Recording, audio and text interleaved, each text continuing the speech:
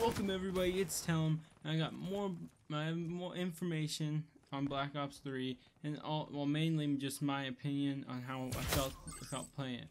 So let's get right into it. First things first, I wanted to get rid of the stuff I didn't like. So just like because just want to get them out of the way. So first we'll start off the things that are just me problems that no one else in the world would have these problems. Well, I guess other people could, but one thing is falling. Well, I don't like, since it's so easy to fall off in this game, the map, it shouldn't count as a death. I know it does in all the other Call of Duties, but I just didn't like it really in this one. So that's just one thing. Also the audio, even if I was wearing my $300 headset and awareness, I still couldn't hear anybody walking by. I hope they fix that in the actual game, which I'm pretty sure they will. And then now let's get to other things. What I really didn't like. I really hated the melees. I thought I was going to like them, but I was always just running, hitting them, and then just every now and then did one hit kill.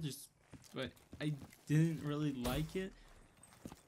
I know they said it was going to take 2 hits to kill everybody from now on, but I really thought I was going to like it, but I was kind of disappointed with it because it was just so difficult to use, and it just is a waste of time now, pretty much. And then the other thing is reloading. This is just another me problem. Reloading is just when you reload when you run, because that's usually how I stop myself from reloading, to start to run. Which is just also, most people don't do that. They like melee or something to stop, but that's just something, just a little thing. Now this thing is pretty annoying for me. That almost all the walls are made out of paper. I didn't know I wasn't expecting co-play in Japan with paper walls.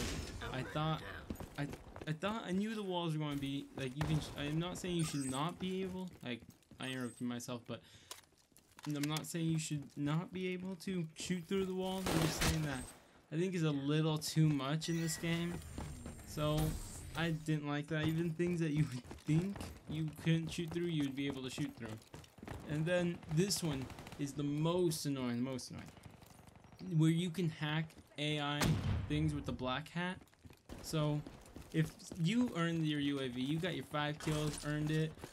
Or if you earned your, I almost called it award, or the Hind, I think it is, or it's from Ghost. But the little thing, the thing that shoots up in the air and just goes in the air and shoots people, and then you got your 9 kill streak to get it, and then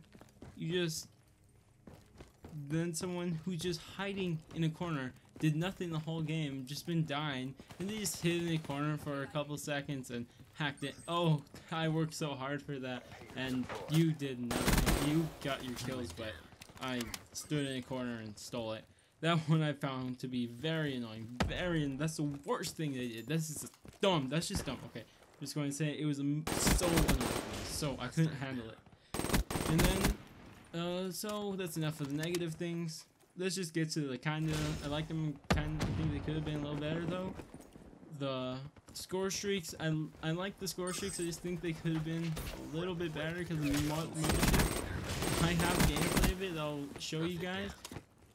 It also has a really sick Spectre, Ripper, just 5 combo. So I'll have that video up soon. And if you guys watch that video, it's really difficult to use the mothership. And of course there's still one more classified score streak that hasn't been revealed, so there's still that. And then the maps, I liked evac, and I didn't like hunted at all, or combine. I didn't like those two, and stronghold was okay, but I didn't really like the structure of them, of haunted and combine. Combine was bad. If you walked anywhere within the middle of that map, you were dead. Okay, now let's get to the positive things. There's way more of those. Okay, guns and their attachments. I don't want to spend too much time on these ones because I'm going to make a separate video for these, specifically on the guns and anything in class. So The guns, let me just tell you a few things that I really like what they did with the specialist weapon. I mean, not excuse me, the submachine guns, because submachine guns usually suck in Call of Duty games, except when it comes to Treyarch. They do a really good job at that. And now let's go to attachments. Just you can add 5 attachments in one sight. I really love that. I'm in love with attachments. That's another thing I like. And the secondary weapons are actually useful now. I really like that, because other games your secondary was pretty bad that I couldn't handle. I know Black Ops 2 did. Treyarch just knows how to do their stuff here. They know how to make guns. That's for sure. And then there's the specialists. I love the specialists. I don't want to spend too much time on them, but they're just because I'll make a separate video on showing everything about them. So stay tuned for that one. That'll probably come out tomorrow, or if not the day after. So just stay tuned for that. It'll have all their just show you. I'll have a recording of every single one of them using their weapon and ability. So to watch that one. Perks are actually perks now. I like that. Perks should be perks, not something you need to use, or that is like kind of hard to play without. So that's another thing I like about perks. Okay, now let's get to more movements and like the movement. Okay, I like the thrust jump. It gives you way more control compared to the exo abilities. You can't really control when you're using EXO, but this one is so much easier to control everything. You can control it so easy. It's just amazing. It's just so easy. And the wall runs, I love that. It makes you can make any cool kill look so cool. And then the slides even better. I love the slides. It's just so much better. And plus, it doesn't do a EXO ping when you use a slide, unlike, well, not EXO, but just on the mini map when it does circle around you. So it doesn't do that when you slide. It does do it when you jump, unless you use a perk to stop it, but I see that very useless in this game. Oh, yeah, that's pretty much it for the movement. I love the wall run. Now let's get to modes. I really like how Safeguard. Let's just talk about Safeguard. It's okay. I won't play it myself that often, but it's interesting. It's a new mode.